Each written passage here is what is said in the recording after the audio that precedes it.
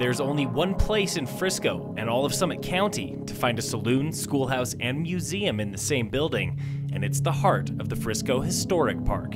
The park has been on Main Street in Frisco since the 1980s, and every building there is more than 100 years old, including that former saloon.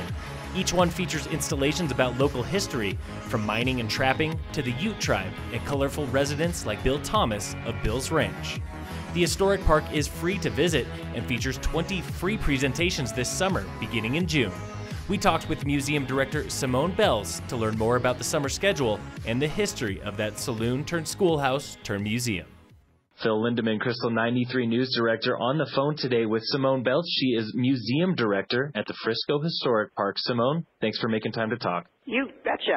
You have a huge summer season coming up at the Historic Park. Tell me a little bit, though, before we get started about the calendar, about the Historic Park itself. How long have you guys been around, and what can people find if they stop by any time of day, any time this summer? Of course. The museum started out in 1983. We have a very interesting history here. The building was actually built as a saloon in 1899, then converted shortly thereafter to a schoolhouse for the Frisco community, and then after it changed from a schoolhouse, the museum then opened in 1983. So it's a saloon turned schoolhouse turned museum. The museum is 35 years old. We have a tremendous support here in Frisco for preservation, history, and our museum. We tell the story of the Ute Indians, the railroad and the mining history, the trappers that came through here, and then of course all the individuals that continue to make this a colorful community, and the stories of all the families and the community, even the visitors that come to the community. Great. So it's an incredible place. We're 100% run by the municipality here, so the museum is free. All of our programming is free. I always say we're a little town with a big history. That's the truth. And one fact that I know people always find interesting, because I find it interesting, those buildings, most of them have been moved over time. They did not originally sit where they are right now. That is correct. The main museum building is original to the property. However, the other structures, there's actually 13 total historic structures here on the 1 acre historic park. And they were brought in within a mile radius of the area, and they're all original to Frisco. They've all been restored, and they feature exhibits and furnishings that represent the history here in Frisco. Very cool. What kind of buildings do you find the most interesting yourself there at the Historic Park? Like, which one, obviously, you know, you've got the saloon turned schoolhouse turned museum, which is just too cool of a history. Right. What other buildings do you really like there? Well, that's like asking me what my favorite child is, because they are all like the museum and the historic park is very near and dear to me. I've been in the industry for over 20 years, so this is my passion. But one of the ones that does stand out is the Annie Ruth House. It's a little newlywed cabin, and what we do there is we represent and talk about women's history. The building is very dear to me because, unfortunately, several years ago it suffered from an arson, but we brought it back. Oh, wow. We've completely preserved it. And then just recently, again, there was another an accidental vandalism, if you want to call it. So that building is getting beat upon. But yeah. But Go figure. It's a beautiful building, and we just, we have to always make sure, that we have to deal with risk management here. And then the other one is probably the Bill's Ranch house. The Bill's Ranch history is very important to Frisco. Bill Thomas and his family, they had a ranch just on the outskirts of Frisco, and it was a lot of their efforts, their ranching efforts, and then basically they tried to help the community stay alive. Frisco dwindled down to about 18 people at one point. Oh, wow. And so the ranching and the Thomas family really helped keep things afloat. So that one also stands out for me. But they are all amazing. There's a jail. There's a 2-seater outhouse. so cool. much to see. Definitely. No lack of history or just very cool buildings historic artifacts, all that good stuff there. Yeah. And I heard that this year, like you said, you also do touch on the history of Ute Indians in the area. This year, you guys are getting another structure, a Ute teepee. Yes, we sure are.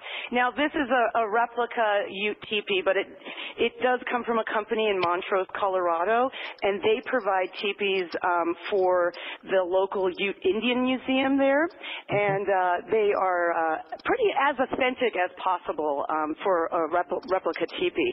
So as we're speaking right now, that structure is being put in the historic park. It's going to sit on the little knoll behind the gazebo where we hold all of our concerts. And that structure will also be available for people to enter and experience what a teepee is like. Very cool. Very cool. And then that brings me to the summer schedule. After the teepee installation gets finished, you guys have a very busy summer, over 20 events happening there. And like you said, they're all free. Yes, absolutely. They're all free, and no reservations required for any of these programs. Great. What are some of the highlighted programs, the ones that have you excited, or maybe some new ones this year that you've never done before?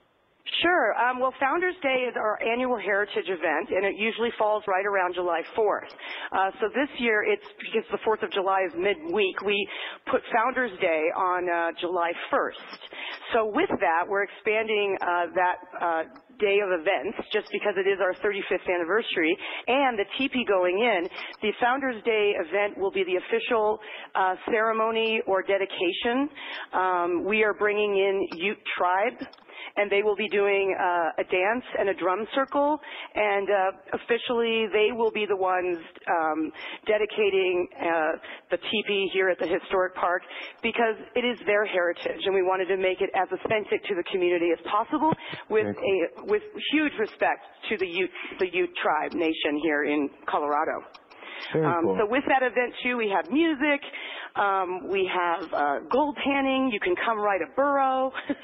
So it is really our annual sort of kickoff or celebration of our history. So that's great. all free. Yep. Great way to start the July 4th weekend, like you said. Yes. Just a cool event. And it happens before July 4th, on July 1st.